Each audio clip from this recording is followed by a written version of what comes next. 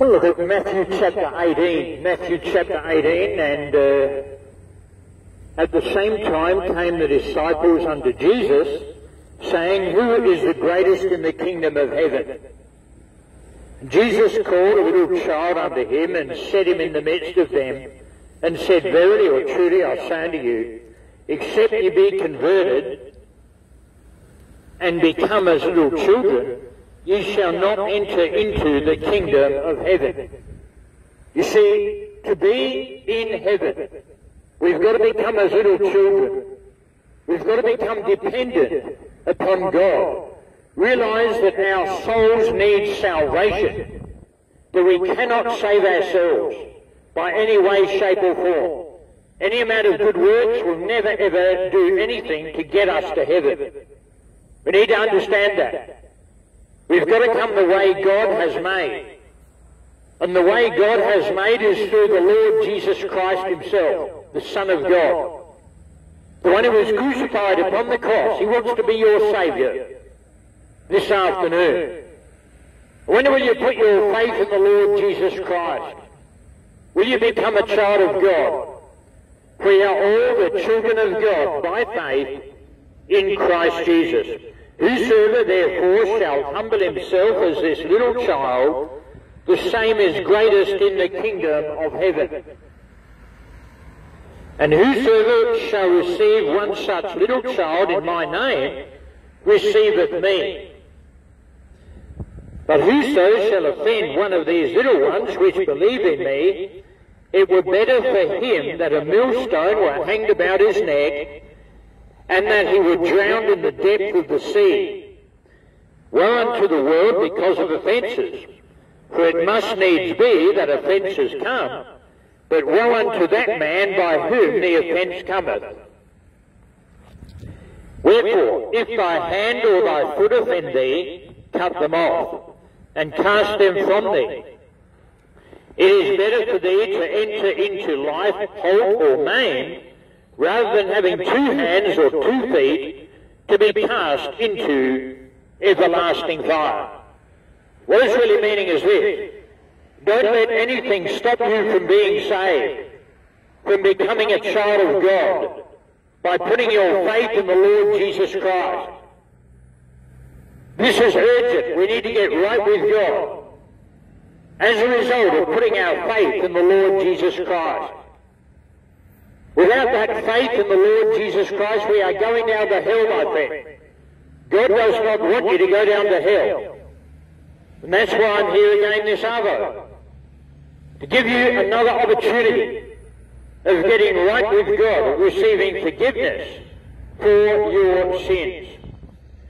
And if thine eye offend thee, pluck it out, and cast it from thee. It is better for thee to enter into life with one eye, rather than having 2 eyes to be cast into hell fire, or into the lake of fire. Take heed that ye despise not one of these little ones, for I say unto you that in heaven their angels do always behold the face of my Father which is in heaven. For the Son of Man is come to save that which was lost. So obviously, first of all, we've got to realise we're lost, hell-deserving sinners. That's what we deserve. That's the only thing that we deserve. Hell and the lake of fire because of our sins. And yet, for God so loved the world that he gave his only begotten Son, that whosoever believeth in him should not perish but have everlasting life. For God sent not his Son into the world to condemn the world, but that the world through him might be saved. He that believeth on him, that is on Jesus Christ, is not condemned. But he that believeth not is condemned already, because he hath not believed in the name of the only begotten Son of God. Have you believed on the Lord Jesus Christ? In other words, are you on your way to heaven? Or are you still on your way down to hell? God does not want that. He wants to stop your mad career down to hell. He wants to stop you in your tracks. that you might understand your sinfulness before him and our inability to save ourselves. For the Son of Man is come to save that which was lost. So we've got to understand that we are lost. And the Lord Jesus Christ has come to find us. That's why he came. Christ Jesus came into the world to save sinners. And that means he came to save you and he came to save me. For all have sinned and come short of the glory of God. Because of that, we're heading down to hell, and God does not want that for you, my friend. And that's why the Lord Jesus Christ had to sacrifice himself upon the cross.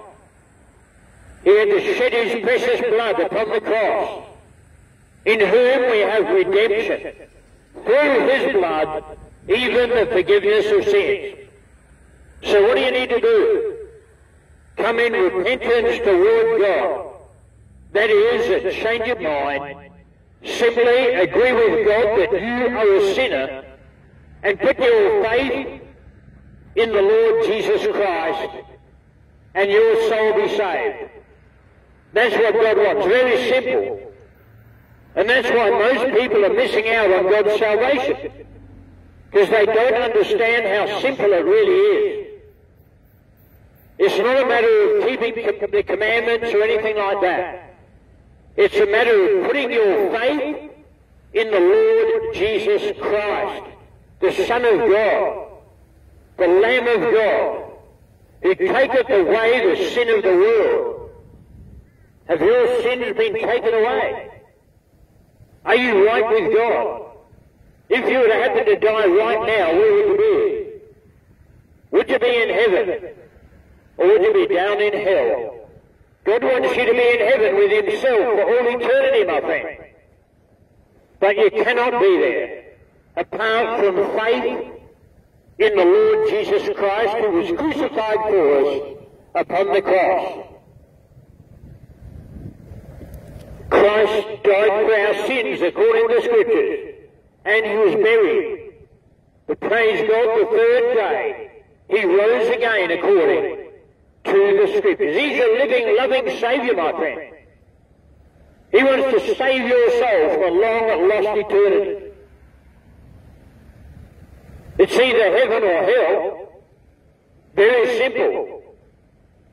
And your destination depends on what you do with Jesus Christ, my friend. For whosoever shall call upon the name of the Lord shall be saved. How think ye, if a man have 100 sheep, and one of them be gone astray, doth he not leave the 99 and goeth into the mountains, and seeketh that which is gone astray? And if so be that he find it, verily or truly I say unto you, he rejoiceth more of that sheep than of the 99 which went not astray. We've got to understand we've gone astray. We've turned everyone to his own way, and the Lord hath laid on him. That is, the Lord God has laid on upon the Lord Jesus Christ the iniquity of us all. And he suffered on the cross for you and for me because of our sin. He himself has no sin, and yet he was made sin for us who knew no sin, that we might be made the righteousness of God in him.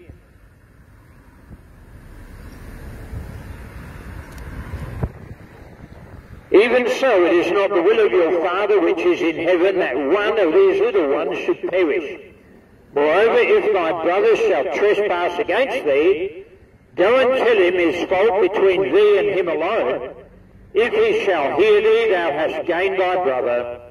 But if he will not hear thee, then take with thee one or two more, that in the mouth of 2 or 3 witnesses every word may be established. And if he neglect to hear them, tell it unto the church.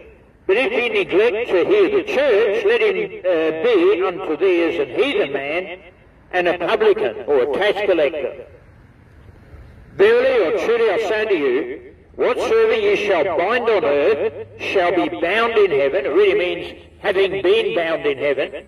And whatsoever ye shall loose on earth shall be loosed in heaven, or having been loosed in heaven. Again I say unto you, that if two of you shall agree on earth as touching anything that they shall ask, it shall be done for them of my Father which is in heaven. For where two or three are gathered together in my name, there am I in the midst of them.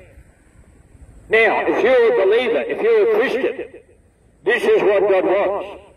He wants us to gather unto the precious name of his beloved Son alone, without any denominational ties whatsoever.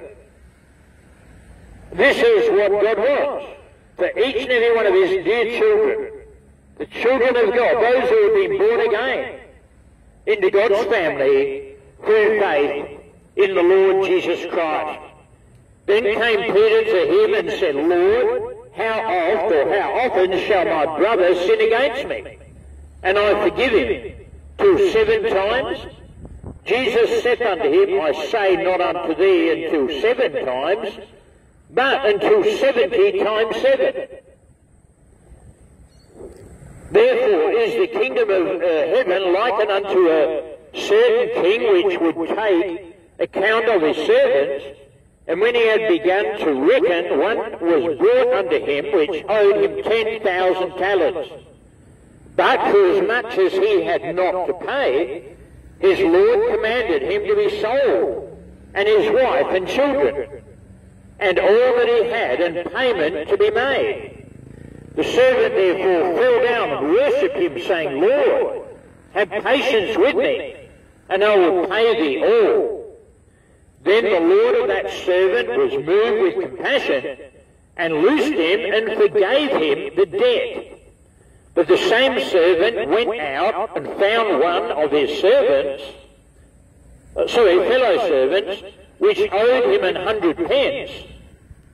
And he laid hands on him and took him by the throat, saying, Pay me that thou owest.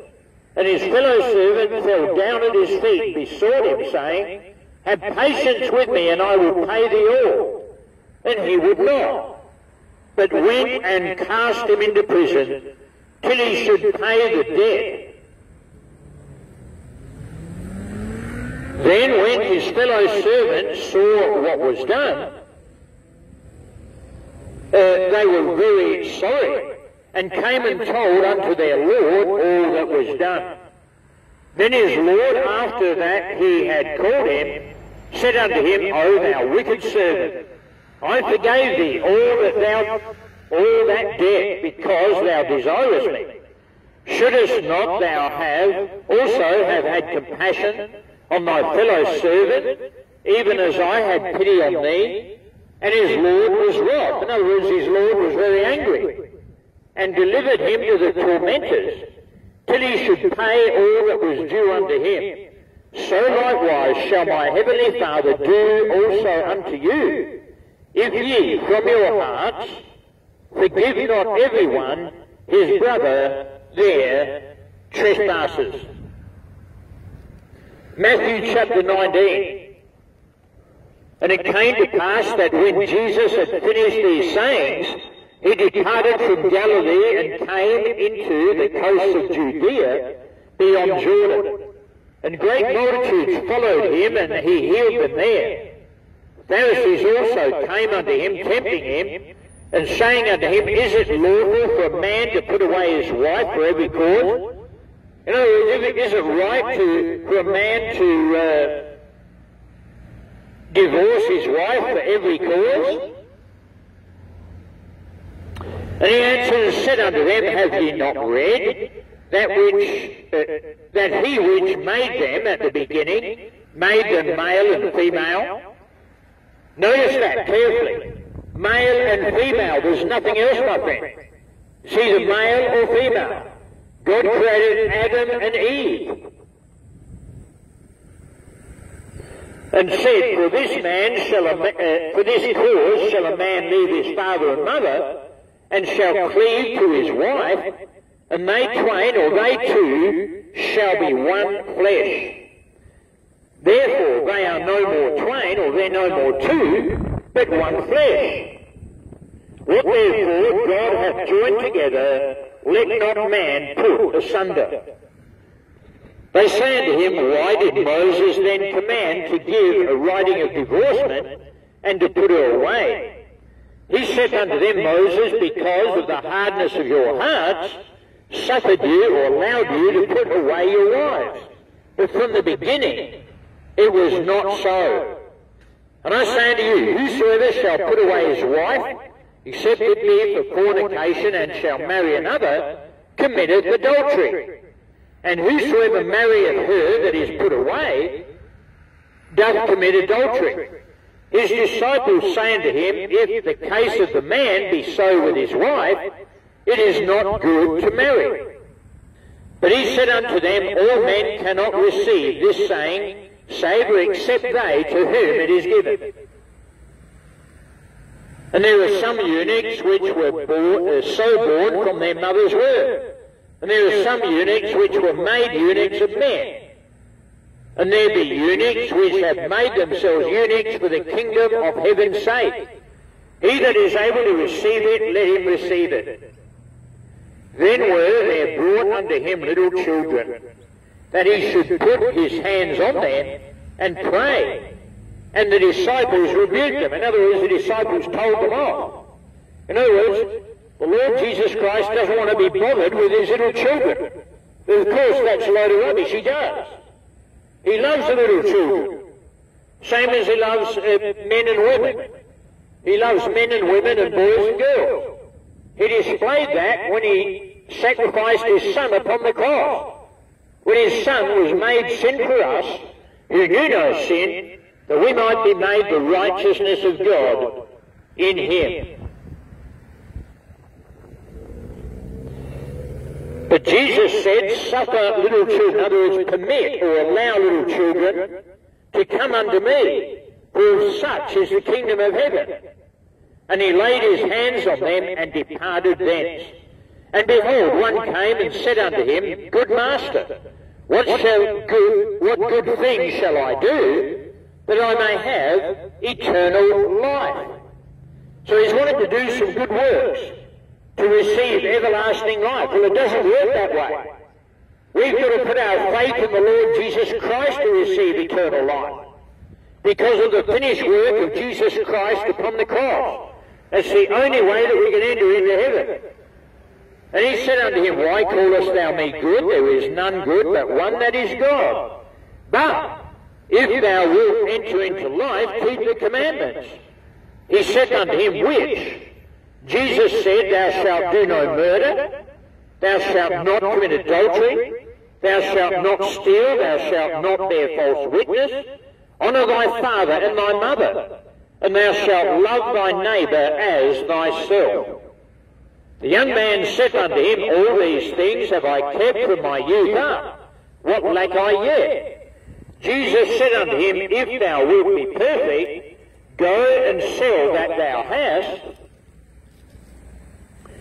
and give to the poor, and thou shalt have treasure in heaven, and come and follow me. But when the young man heard that saying, he went away sorrowful, for he had great possessions. Then said Jesus unto his disciples, Verily or truly I say unto you, that a rich man shall hardly enter into the kingdom of heaven. And again I say unto you, it is easier for a camel to go through the eye of a needle than for a rich man to enter into the kingdom of God. When his disciples heard it, they were exceedingly amazed, saying, Who then can be saved? But Jesus beheld them and said unto them, With men this is impossible, but with God all things are possible. Then answered Peter and said unto him, Behold, we have forsaken all and followed thee. What shall we have therefore? And Jesus said unto them, Verily or truly I say unto you, that ye which have followed me In the regeneration, when the Son of Man shall sit in the throne of his glory, ye also shall sit upon 12 thrones, judging the 12 tribes of Israel. And everyone that hath forsaken houses, or brethren, or sisters, or father, or mother, or wife, or children, or lands for my name's sake, shall receive 100-fold, and shall inherit everlasting life. But many that are first shall be last, and the last shall be first. You know, we need to understand, we need God's salvation. And we need God's salvation urgently. We need it now. If you die without the Lord Jesus Christ as your Saviour, you will be in hell, my friend. God does not want that for you. God is not willing that any should perish, but that all should come to repentance. Again, repentance is a change of mind. Simply agree with God that you are a sinner and put your faith in the Lord Jesus Christ, and your soul will be saved, in whom we have redemption through his blood, even the forgiveness of sins. So it's either heaven or hell, depending on what we've done with the Lord Jesus Christ. Make a wise choice this hour, my friend. Come to Christ. Put your faith in him, the one whom to know is life eternal. If you're interested in this, look me up, youtube.com/peace by Jesus Christ. God bless you. Thanks for listening. Have a great night. And thanks for listening.